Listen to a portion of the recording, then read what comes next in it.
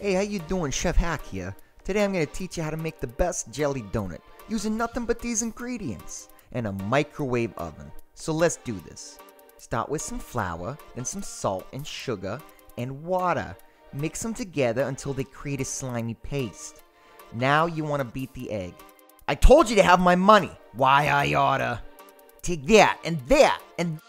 Okay, now that you've beaten the egg, bloop it in the mix and start swirling.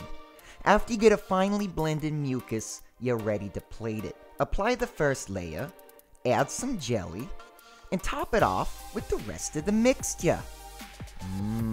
That's looking pretty good. Now, put it in the microwave for 30 seconds. After it's done, you'll have the best jelly donut you've ever had.